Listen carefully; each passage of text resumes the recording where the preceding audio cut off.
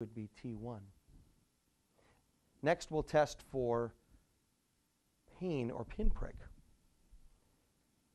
The method we'll recommend that you use for this involves taking a clean Q-tip or cotton swab and then very gently breaking them to create two sharp edges that are a little sharp but not too sharp. And Mary, I'm just going to have you with your eyes open. Just check and see what I've got here. Is that a little bit sharp? Okay. So now I'm going to do the same test, seeing if you can see any difference between sharp at these various places. Okay. So let me know if it feels the same or different. Same. Okay. Same.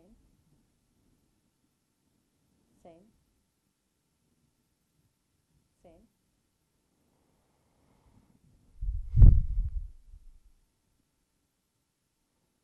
Same. Good. And here? Same. Very good.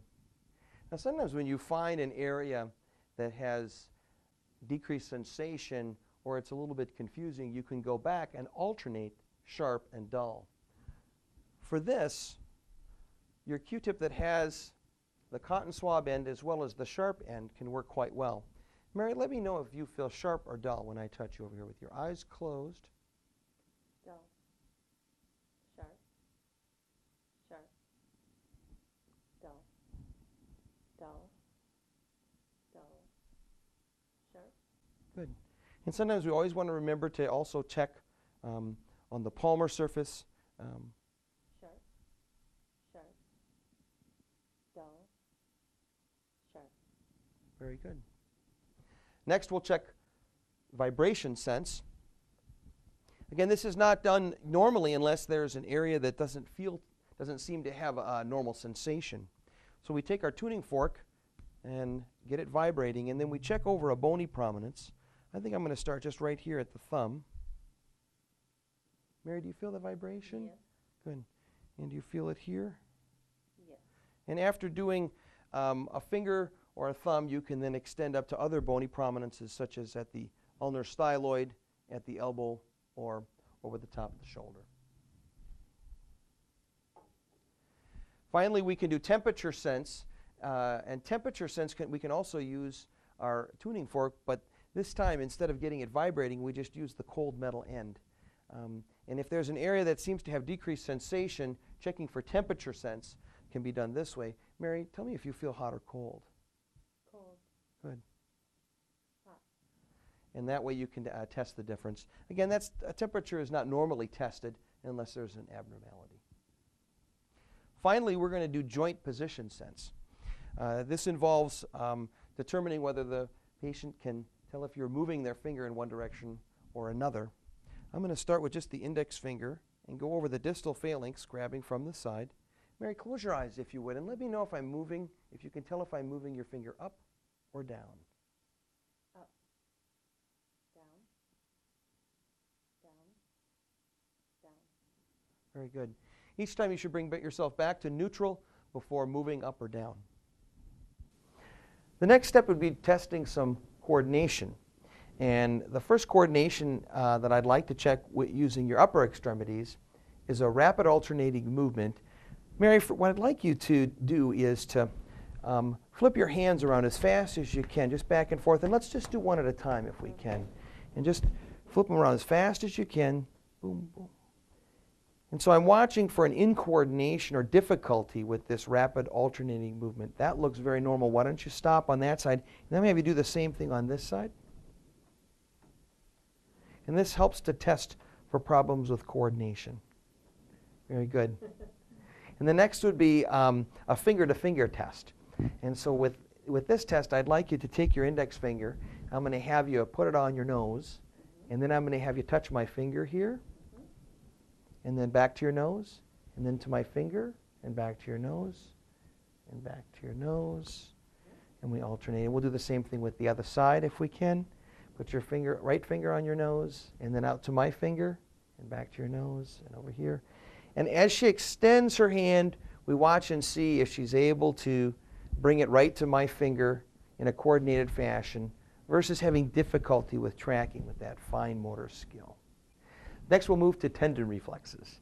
The deep tendon reflexes will be tested using a reflex hammer. And so, Mary, the first one I'd like to test here is your bicep tendon. And the bicep tendon is right down in here in the medial aspect of the elbow. And so I'll put a thumb over the tendon, which I can feel just underneath the skin here, and I'll actually tap my thumb, feeling for a twitch. And the other thing we can do is you can tap directly on the tendon itself. Sometimes I find by putting fingers over it, I can feel better. And Mary has actually a very light reflex on this side. And I'm going to check it on this side as well. And so that is the bicep tendon. The bicep is innervated by C5-6. The next would be the brachioradialis. And the brachioradialis is along the side here. And so that tendon is located along the forearm. And so it can either be hit directly like this, or again using a finger over where you feel the tendon is and actually tapping your finger. Mary has very light reflexes in this area, so she's challenging, and you don't get to see a nice jump on the camera. But sometimes what I'll do to feel those light reflexes is I'll put a hand down below, which allows me not only to watch for the twitch of the muscle, but also feel for the jump of the hand. And I do feel an ever so light reflex on that side. We measure reflexes using also a 4-point scale, where 0 would be no reflex at all. 1 would be a very diminished reflex, which is what I notice in Mary. 2 would be normal, 3 would be very brisk, and 4 would be hyperactive reflex with some clonus. The tricep is the last reflex we'll check, and that's located along the back. And I'm not sure you'll see this well in the camera, but I'll tap back just above the elbow along the back of the arm and tap in this area. And hopefully we can see that better here on the left side as I come in and tap. A nice swinging motion of the reflex hammer and then gently striking that area. And I can feel that, not just the striking, but the actual twitch going on by putting my hand down here. Another technique to check the tricep reflex involves holding the patient's arm up like this. Mary, I'm just going to hold your arm here. If you just let it just relax, and then you can try to find where the tricep reflex tendon is back here, just proximal to the elbow, and strike here.